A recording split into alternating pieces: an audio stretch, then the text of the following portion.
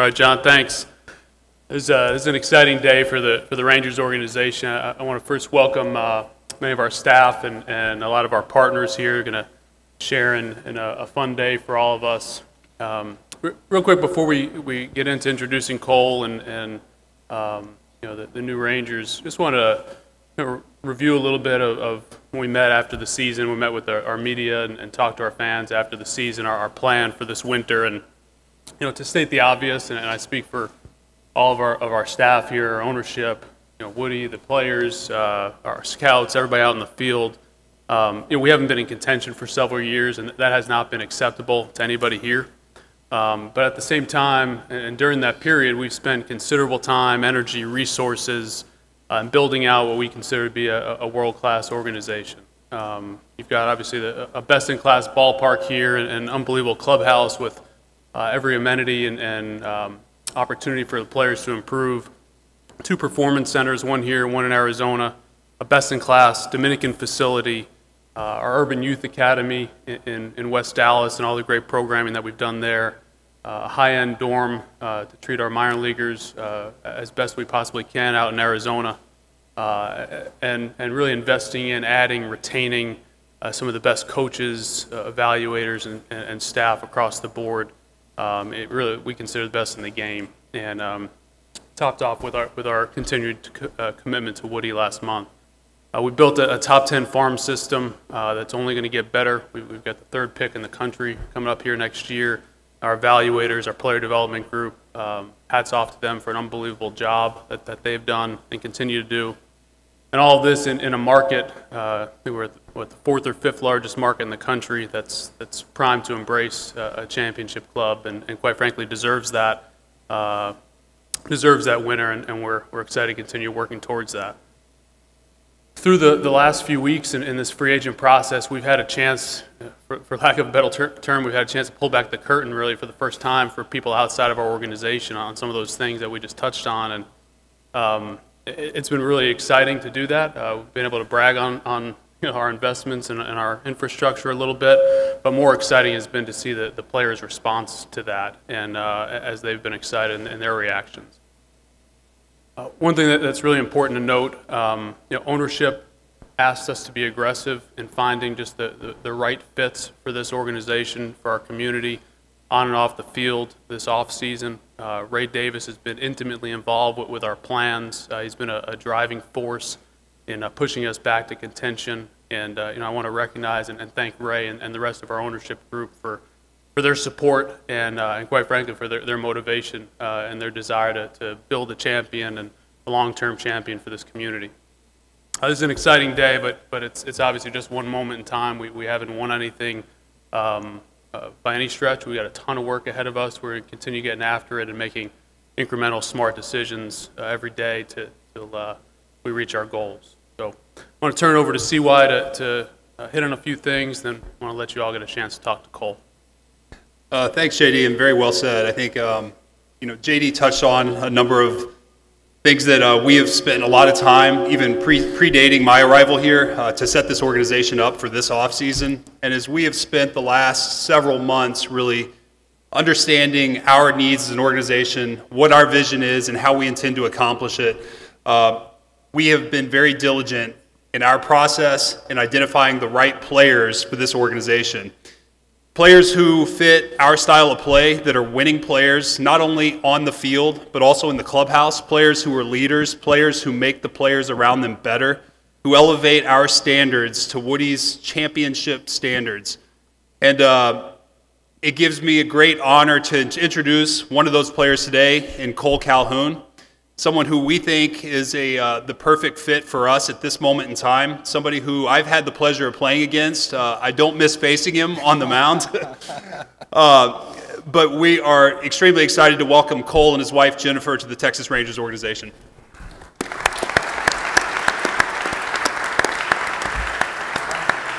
Thank you very much.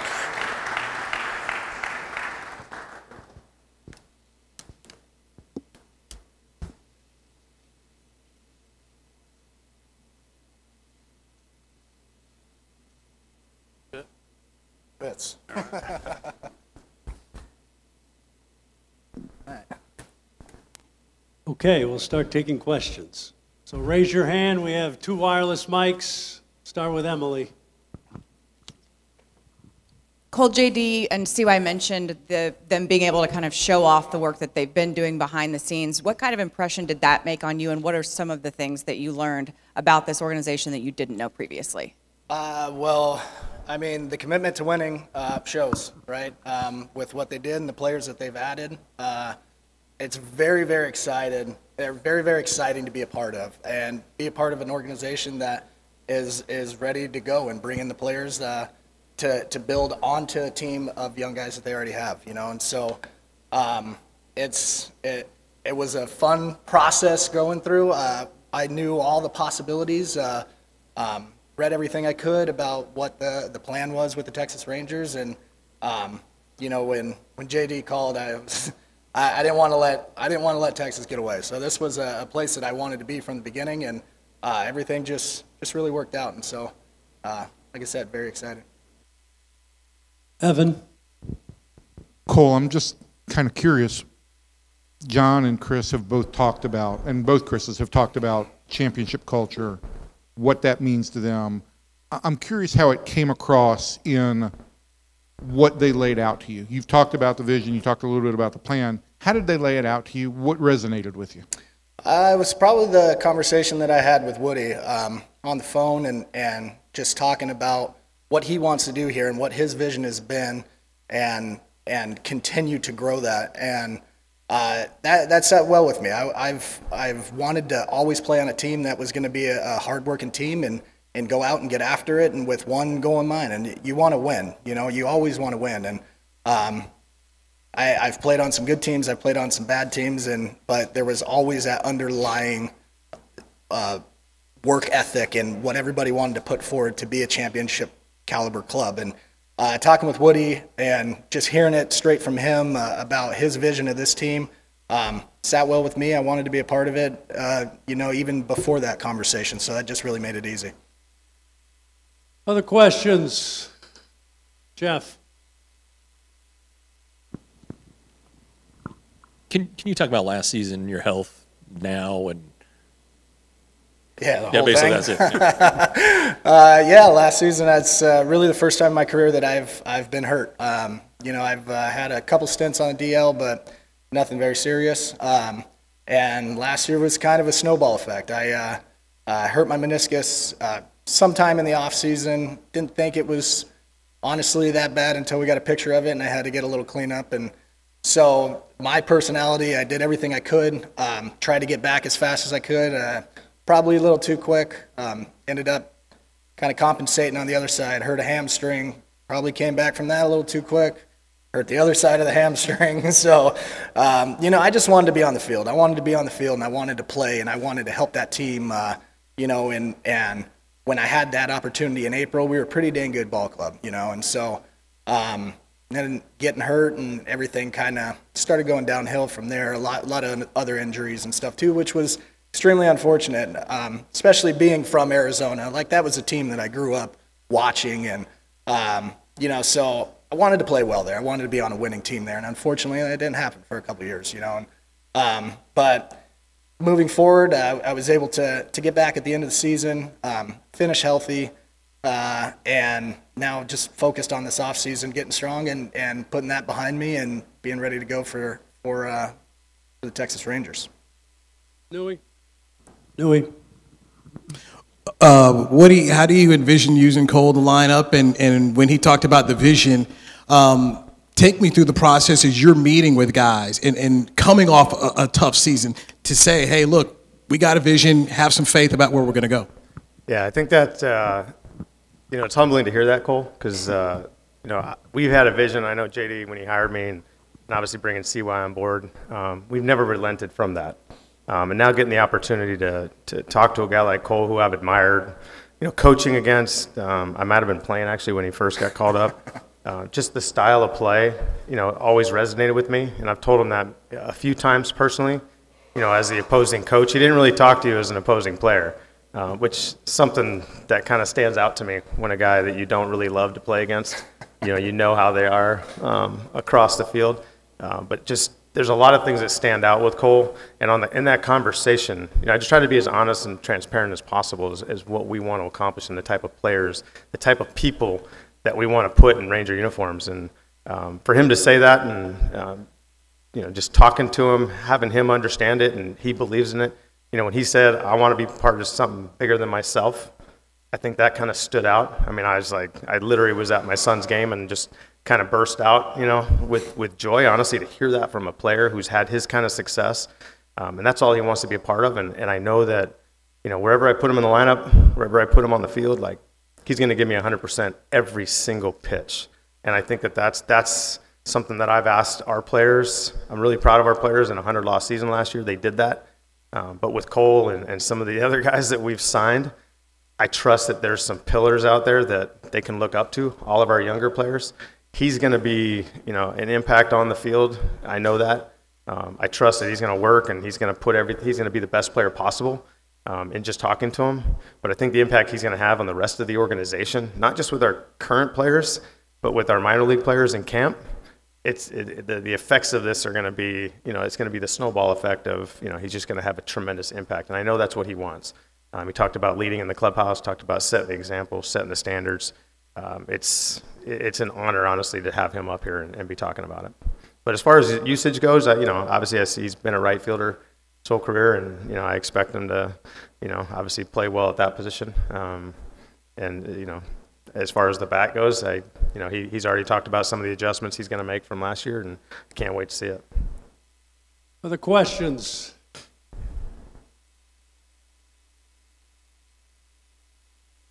Kennedy. All right. But you guys were pointing, I know your hands. Well, Kole, can you go into some of those adjustments that Woody just mentioned you made at the plate? I think it's more building on my season really never got off the ground last year. Anytime I started playing, I got hurt again. And so I think it's just building off what I've done the last 3 or 4 years, and getting back to that and being more consistent. And so it's nothing radical adjustments, I would say, but just kind of honing your skill and what everybody tries to look forward to doing in the off season. So, nothing, like I said, nothing crazy, but I'm going to attempt to be the best version of myself that I could possibly be. Levi?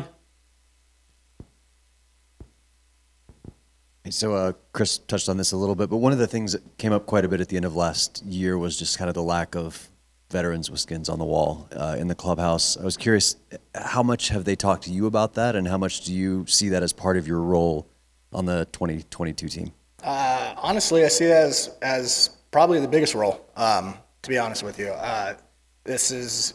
You hit on it perfectly, with not a lot of veteran leadership, in the clubhouse, and I think that's probably the thing I'm most excited about this whole process, is having a team that is going to be very influential, and that gets me going. I enjoy that, and I enjoy being around the younger guys and kind of showing them the way of the big leagues and how it should be done, how you should play, how you should carry yourself, how you should be a professional. And so I'm really excited about that. I think the people that they brought in with Marcus, with Corey, with John, those are guys that are going to get after it, are going to work hard, are going to play hard, want to win.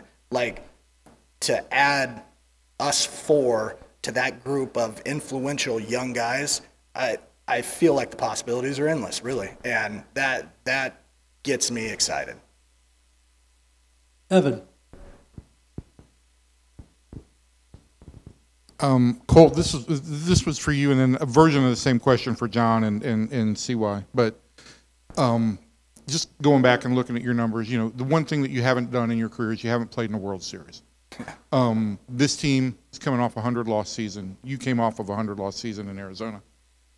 How does a team in this position convince a guy to say, we're going places that are special and we want you to be a part of that? How do they convince you as a veteran that there's reality there?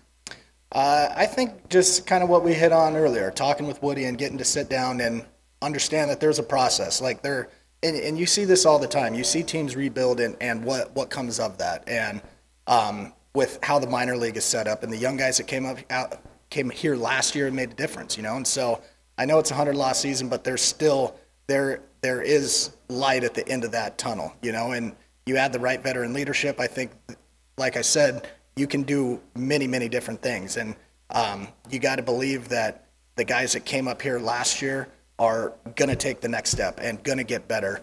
And it's tough. It's tough coming into this game and making a big impact and being a big player right away. You know, it takes a little bit of time. And I think anybody that pays attention to baseball has seen that a number of times for a number of different players. And when you have such a young core, mix it with some good veteran guys, now you're starting. That's kind of your recipe for some good things to come of that. And so that's kind of how it was laid out to me. You're right, haven't played in the World Series, but that's the goal, and that's the driving force, and that's what you kind of carry with you about wanting to be a winning player on a winning team. Like that's what keeps you going. And what better way to turn around a 100-loss season and go out and do something special, you know? And I think this day is just showing you that that's the step we're taking forward. JD, for you and Chris, how did you approach that part of selling guys? You just ran through all the infrastructure stuff and all the coaching hires, but how did you sell that part of what you guys were going to do on the field and be able to overcome where you have been the last couple of years? Yeah, so I think you touched on part of it is it's kind of laying out, you know, really the infrastructure, the things that we know, kind of the resume. But a lot of clubs can make rattle off some attractive things about it. For me, the biggest thing really was when it came to those types of discussions, I would sit back and let CY and Woody. I think their reputations, kind of the way they played, the way they manage, the way they communicate. I think it resonates with players on a different level. Where they've competed against these guys, they've been around them.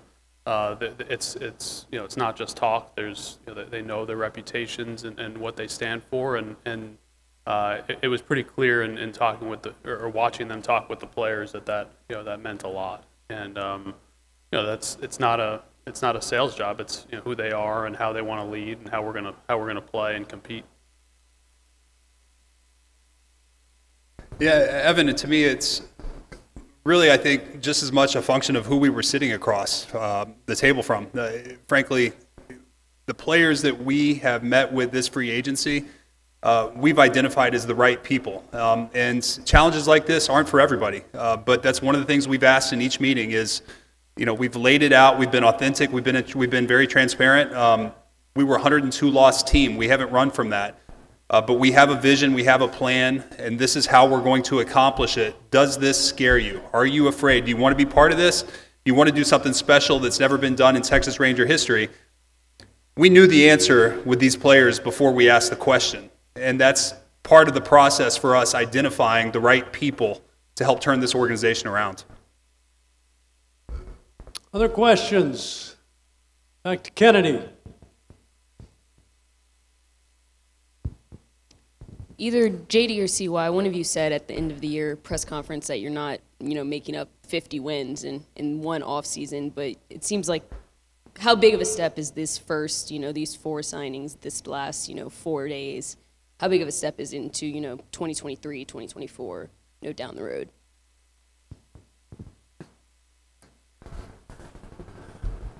I think everything's got to be viewed kind of individually.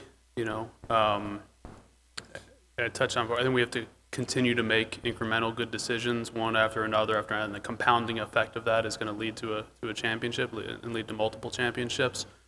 But with Kole in particular, we know what he's capable of on the field, and we've touched a lot on the leadership component, and that's the piece that we think is compounding. So, I'd rather not sit here and say how much ground we feel we've made up, because the bottom line is we were not in contention at any point last year, and we've got to let our performance on the field speak to that. But our intention was to take a meaningful step forward this year, and we're not going to put any limits on the club beyond that. What else, Chris?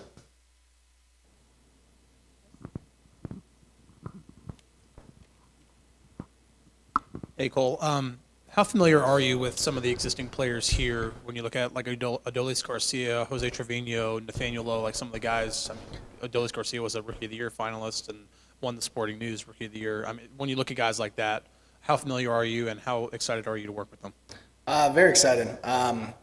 Honestly, not very familiar, especially guys being so young. I've been over in the National League, haven't played against them a ton, you know, but like you said, there's talent on this ball club, and to be able to come and play with these guys, and even guys like Marcus, guys like Corey, John Gray, guys that I've played against and haven't liked playing against those guys, to be in the same clubhouse with them and be able to wear the same jersey with them, like that's exciting for me too, you know. And so it's this whole group. It's the idea of the possibilities of what can be accomplished that get you excited. They get, you know, everybody excited about watching the Texas Rangers this year. And so, like I said, it's more of the impact that I can make now than, you know, how much I really know these guys yet, you know. Anything else? Okay, back there. Alan? Thanks. For John and Chris, with all the announcements you guys are making today, is it an obstacle to be watching what's going on? Like, you still got an eye on what's going on up the street in Irving with negotiations. Is that going to be a distraction? Like, can that be a distraction with trying to focus on the product on the field? No, not really. I mean, we're going to control what we can control. You know, it might be a cliche, but it's true. And you know, we're really focused. We got a lot to do here in terms of building out our club, building out the organization. We've got a lot to focus on the player development side and getting ready for the draft and all that comes with that. So other people are focused on you know, the negotiations, and we're focused on putting the club together.